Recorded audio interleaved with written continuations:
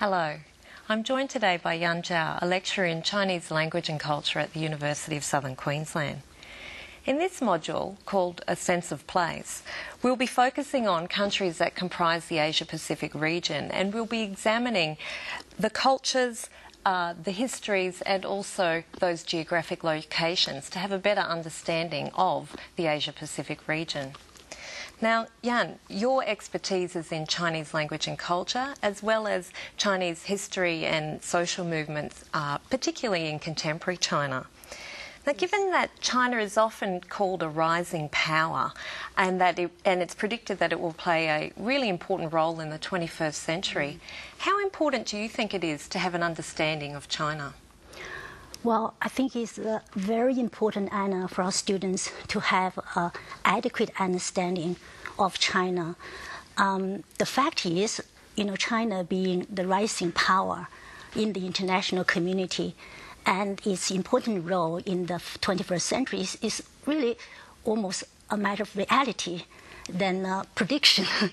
So, if we don't have to go into those statistics or figures indicating China's economic achievements, but everyone is aware that the figures or the statistics are nothing short of staggering. That's right. And certainly over the last decade as well, we've seen some really staggering growth in the Chinese economy. Especially if you look at them against the background, such as the Tiananmen massacre of thousands of pro-democracy students in 1989, the 10-year massive destruction caused by the Cultural Revolution from 1966 to 1976. Yes. The disastrous policy in the late 50s during the Great Leap Forward period, which resulted in the death of tens of millions of Chinese people from starvation, and the years of civil war between the Communist Party and the national government. And, after the 8 years of hard struggle against Japanese invasion, preceding the century of humiliation at hands of European and American power. So, China is indeed a rising power, so and it really will definitely play a significant role in the coming century. Yes.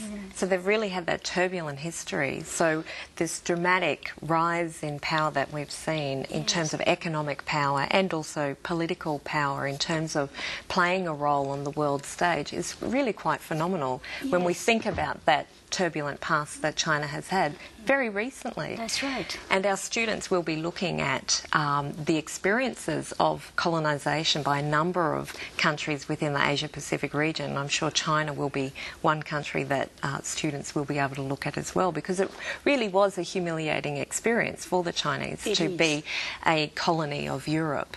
And of course Shanghai was called the playground of the Europeans. So that in itself was really quite a difficult time for the Chinese. It is. But, China is really playing a significant role. In international politics, for example, China is one of the 5 veto-holding members of the UN Security Council. That's right. And also, traditionally, if you look at the history, traditionally, Britain and France, allied to the US. Yes. And also, I think the role Russia plays is significantly weaker in comparison and after the collapse of the Soviet Union. Yes. So China, in a way, has become some sort of a independent center of power and taking decisions, making decisions on the basis of, very often different and sometimes probably opposite criteria to that of other members. So I think, this is quite interesting thing to see.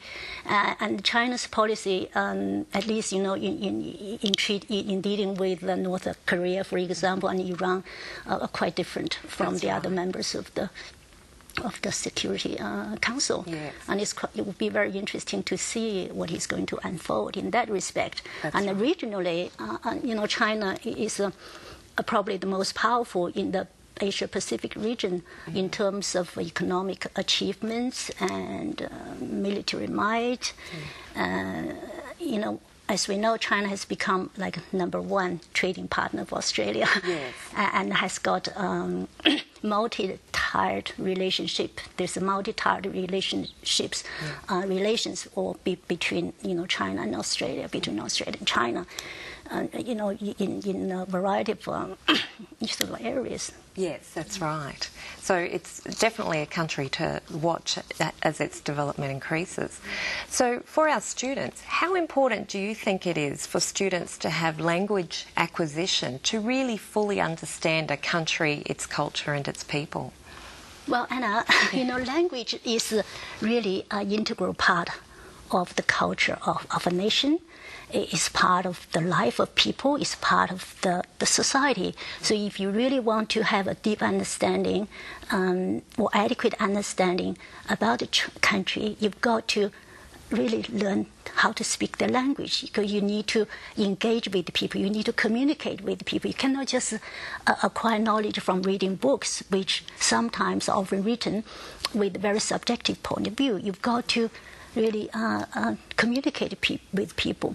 I think Australia is geographically in sort of the Asia Pacific region, and it's so important for our students to learn an Asian language, in particular Chinese, because I really believe we need to equip our Australian youth with the knowledge and skills so that they could engage, they could communicate, they could function, and they could succeed, and they could help make change for the better in our region and probably in the international scene. Yeah.